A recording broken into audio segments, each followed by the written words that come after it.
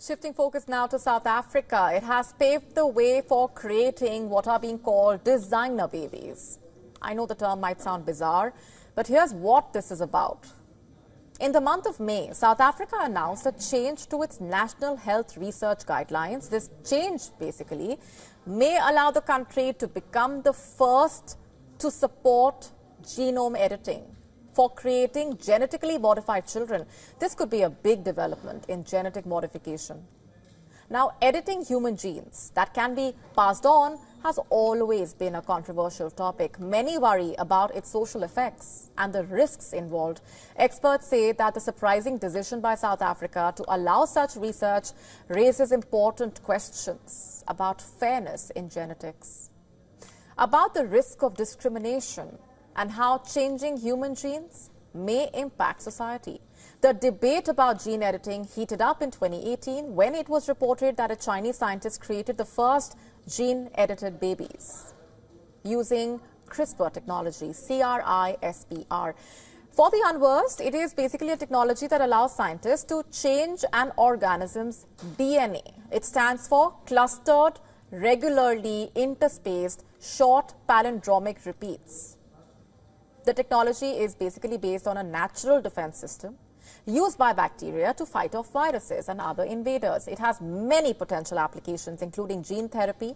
The Chinese scientists, reports say, aim to give the gene-edited babies resistance to HIV, the virus that causes AIDS. And by the time this was revealed, twin girls had already been born and a third child followed a year later.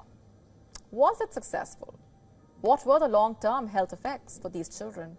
Did they experience any negative outcome from the gene editing? We don't know. The entire case remains shrouded in secrecy as per reports. The announcement of the gene-edited babies sparked a strong backlash. Critics raised serious ethical concerns about changing the genetics of future generations. They argued that modifying embryos should have strict limits because it basically raises important questions about how traits are passed down naturally.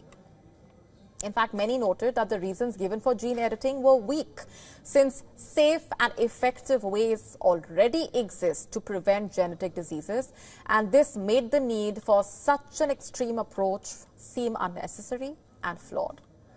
Not just that, the scientists' secretive methods and lack of public engagement were seen as problematic.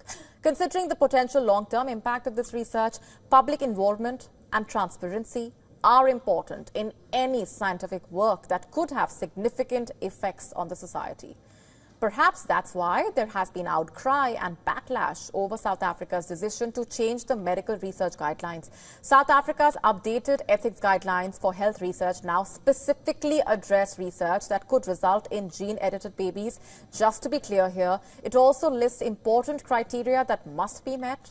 These criteria include having a scientific and medical reason, ensuring transparency and consent, strict ethical oversight, ethical evaluation, safety and effectiveness assessments, long-term outcome monitoring, and of course following legal requirements. All these criteria sound good, but they are less strict than those in World Health Organization's guidelines. And naturally, it raises concern about how well future generations are protected as gene editing in human beings becomes more possible. The South African National Health Act of 2004 clearly bans reproductive cloning and any genetic manipulation for that purpose, including human embryos. But when this law was made, the technology to modify human embryos did not exist, which is why it does not mention it specifically. However, the broad wording is enough to include heritable genome editing, effectively banning these practices. Still, the growing concern about South Africa's new guidelines are valid. It is valid. After all, there is a reason why over 70 countries banned this technology, with none explicitly allowing it. While there are good reasons for supporting genome editing research, such as developing effective treatments for diseases, it is unclear why there is an interest in promoting heritable editing, which basically impacts future generations.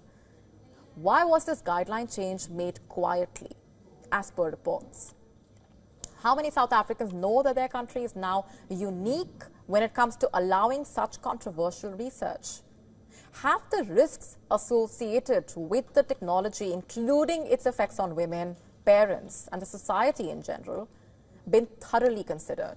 These are some very important questions that need to be answered. To stay up to speed with the latest news, download the WION app and subscribe to our YouTube channel.